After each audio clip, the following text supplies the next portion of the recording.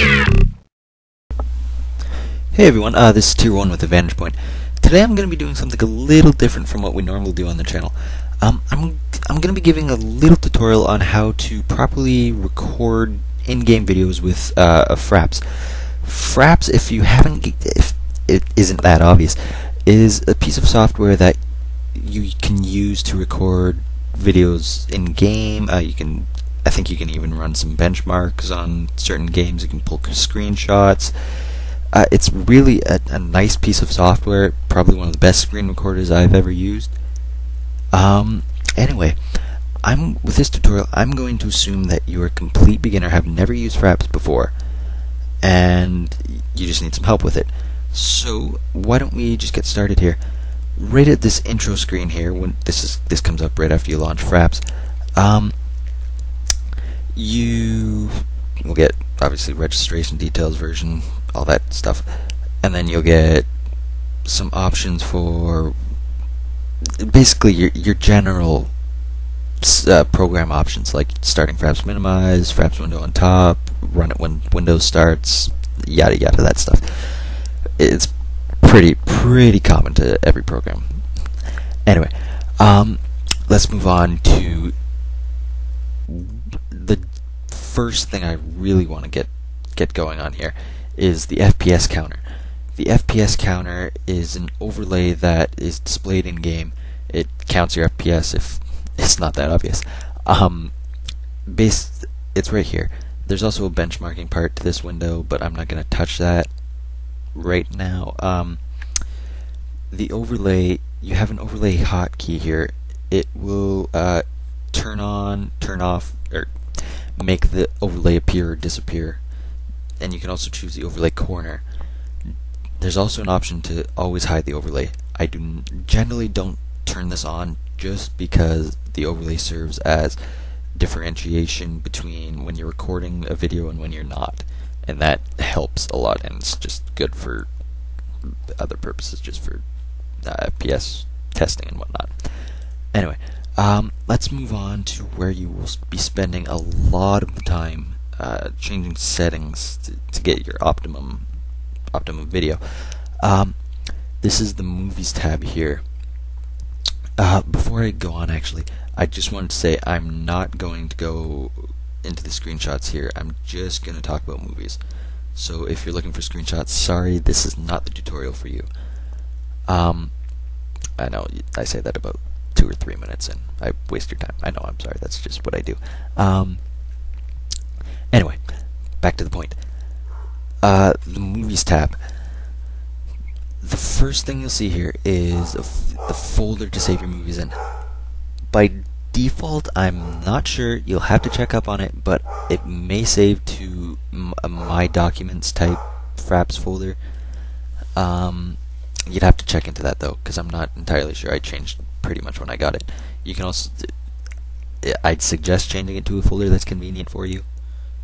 That's just what I did. I find it a lot more convenient than digging through like 15 different subfolders to find my video.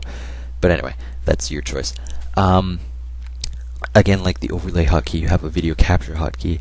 This will start a recording and then stop it whenever you hit the key here. You can change it to whatever you want.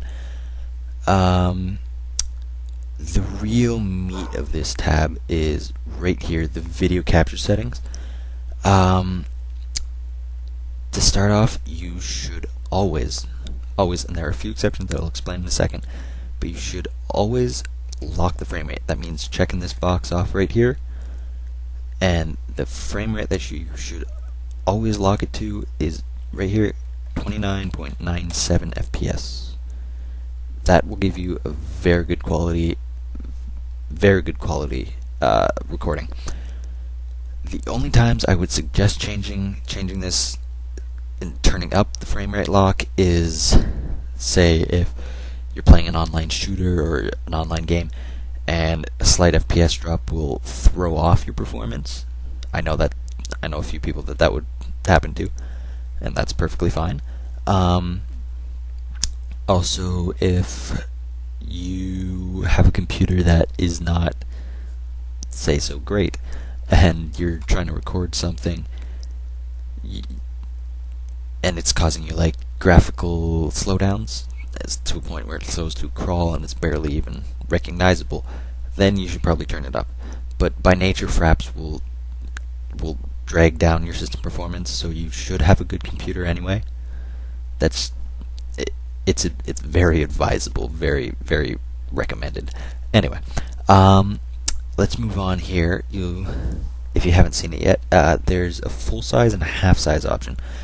The difference between them is the full size option will take the resolution setting of the game you're playing, the resolution setting in game, and it will record and render that video file at that resolution setting.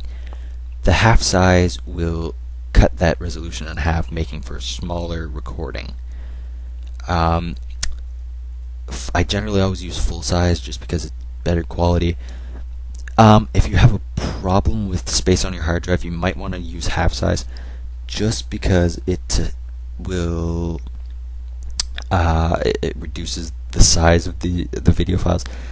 Full size video files can run up to like a few gigs for a few minutes worth of video.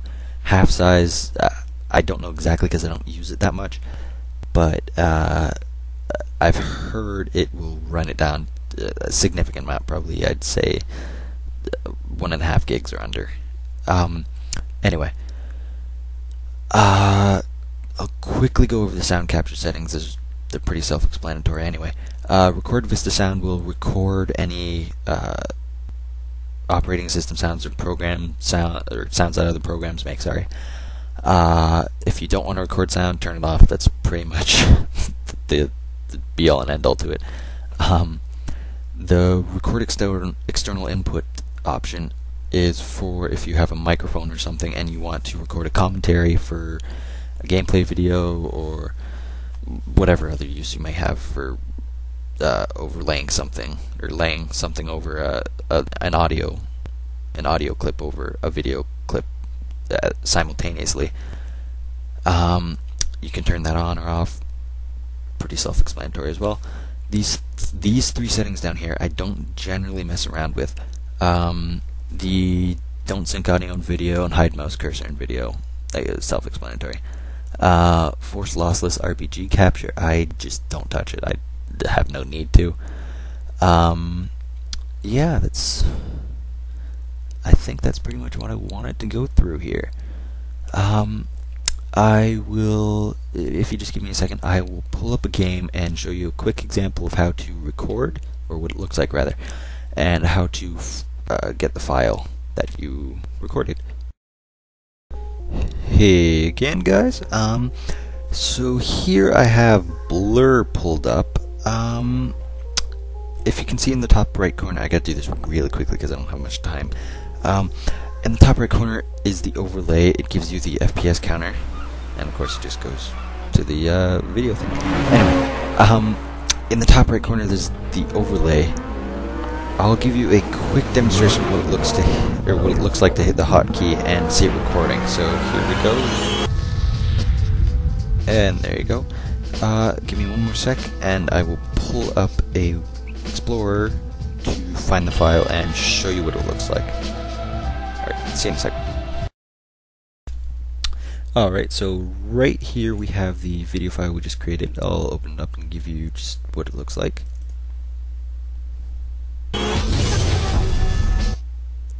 Yeah, it was pretty short, but I think you get the gist of it anyway. Yeah, that's basically everything I wanted to cover in this tutorial here. So if you enjoyed it, please rate, comment, and subscribe. I would appreciate it a lot. And also look for a new tutorial video that we'll have coming up soon about proper rendering techniques for Sony Vegas for rendering into YouTube HD, and especially for gameplay videos. And anyway, this is TierOne with the Vantage Point. Thanks a lot for watching.